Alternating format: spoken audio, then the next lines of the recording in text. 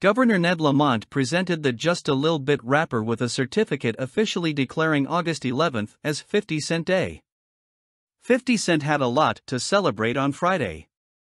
The 21 Questions rapper, 48, received a special honor on the same day that music fans everywhere were marking the milestone 50th anniversary of hip-hop. In a ceremony in Hartford, Connecticut, Governor Ned Lamont presented 50 Cent, whose real name is Curtis Jackson, with a certificate declaring August 11th as 50 Cent Day in the Constitution State. The performer shared a photo of the big moment on Instagram Friday, writing, "Today was officially Curtis 50 Cent Jackson Day in Hartford, Connecticut. The energy was so good, it made me remember why I moved to CT." 50 Cent has quite a bit of history in Connecticut. After purchasing boxing legend Mike Tyson's 52-room estate in Farmington for $4.1 million in 2003, the rapper lived there for a number of years.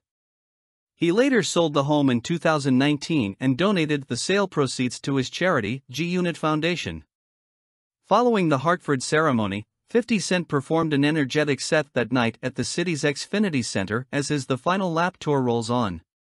The Candy Shop rapper announced the global tour in May, sharing that he was going back on the road to celebrate the 20th anniversary of his debut album Get Rich or Die Tryin'.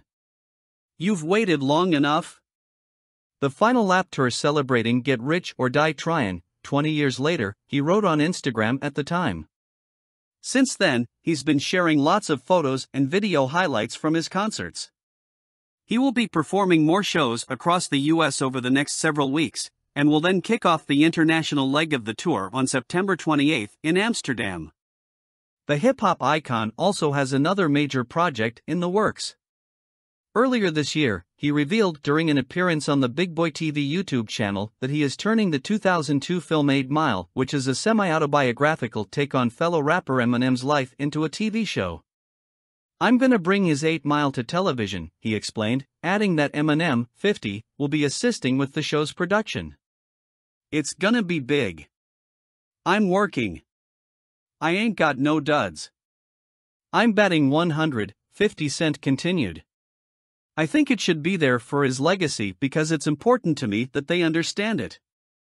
According to the rapper, the project will provide a backstory to the film and chronicle Eminem's younger years. He also expressed a desire for the TV series to introduce Eminem's story to a new audience. Last year, 50 Cent and Eminem delighted fans by reuniting with several other hip-hop stars, Dr. Dre, Mary J. Blige, Kendrick Lamar and Snoop Dogg, to perform a rousing Super Bowl halftime show together.